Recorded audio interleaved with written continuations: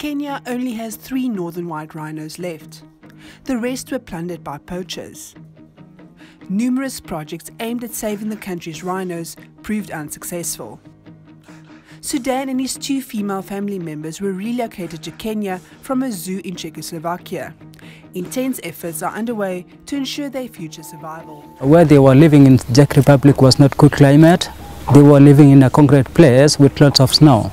But now they are really enjoying natural habitat. In the corner in a pool of misery, I'm in a white van as the Red Sea covers the ground.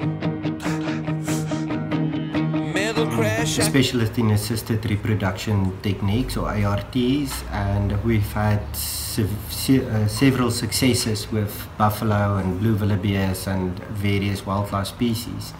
And therefore they've asked me to be involved with the northern white rhino, of which there's only 3 left in the world, to utilize these assisted reproductive techniques like artificial insemination, in vitro fertilization and embryo transfer to multiply the genetics of this last 3 northern white rhinos. The amount of progress that we've made in the last 18 months is phenomenal. We are on the brink of getting success, getting our first embryos produced from southern white rhino.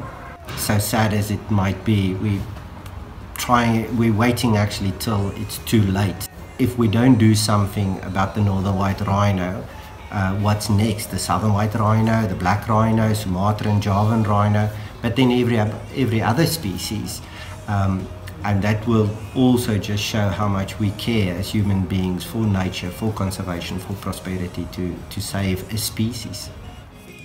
Diesel and Rhino Connect are excited to take hands with Rhino Repro in this IVF project to save the northern white rhino from extinction. This proudly South African project is set to break new grounds. My name is Andries, a director of Rhino Connect and also an ambassador for this project in Kenya.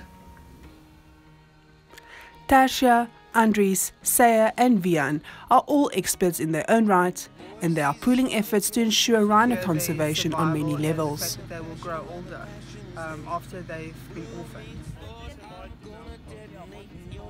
Throughout their journey, they're joined by a number of volunteers. Follow the journey of this 5-member team to Kenya in July and support their efforts.